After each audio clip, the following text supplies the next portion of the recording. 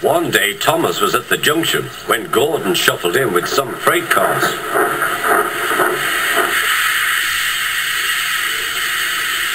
"Phew," remarked Thomas. "What a funny smell." "Can you smell a smell?" "I can't smell a smell," said Annie. "A funny, musty sort of smell," said Thomas. "No one noticed it till you did," grunted Gordon. "It must be yours." Not long ago he had fallen into a dirty ditch. Thomas enjoyed teasing him about it. "Annie, Clarabelle, do you know what I think it is? It's ditch water." Before Gordon could answer, Thomas puffed away. Annie and Clarabelle could hardly believe their ears. "He's dreadfully rude. I feel quite ashamed. I feel quite ashamed. He's dreadfully rude." And to Thomas they said, "You mustn't be rude. You make us ashamed." But Thomas didn't care a bit.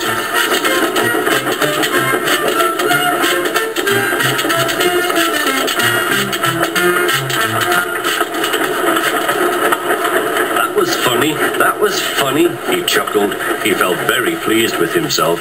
Annie and Clarabelle were deeply shocked.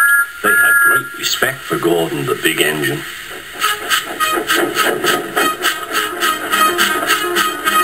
Thomas left the coaches at the station and went off to the mine for some cars.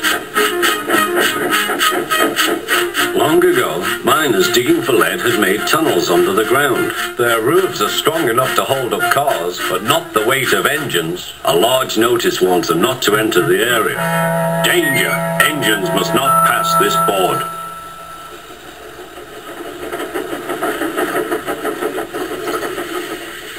Silly old board, thought Thomas. He had often tried to pass it, but had never succeeded. But this morning he had made a plan. The fireman went to throw the switch. "Now for my plan," thought Thomas. Bumping the car fiercely, he jerked his driver off the footplate and followed them into the siding. "Come back!" yelled his driver. "Fire and smoke," said Thomas. "I'm sunk." And he was. "Oh dear," he said, "I am a silly engine. And a very naughty one too. I saw you," said Sir Topham Hatt. "Please get me out. I won't do it again." "I'm not sure. We can't lift you out with a crane. The ground's not firm enough." Let me see. I wonder if Gordon could pull you out." "Yes, sir," said Thomas, but he didn't want to meet Gordon just yet.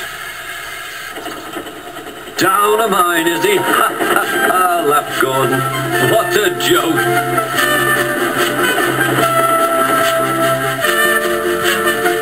"Poop, poop, little Thomas. We'll have you out in a couple of puffs."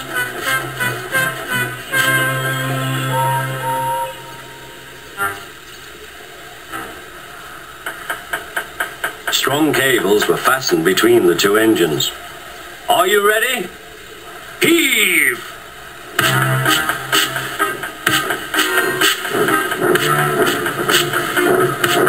It was a lot harder than they all thought, but at last Thomas was free. "I'm sorry I was cheeky," said Thomas. "That's all right, Thomas. You made me laugh," replied Gordon. "I'm in disgrace." "So am I," said Thomas. "Why, so you are, Thomas. Shall we form an alliance? You help me and I'll help you." "Right you are," agreed Thomas. "Good, that's settled," rumbled Gordon. And buffer to buffer the Allies puffed home.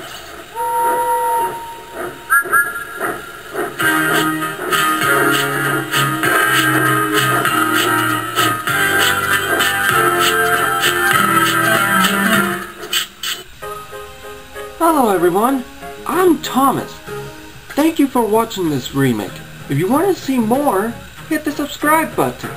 If you enjoyed this remake, hit the like button.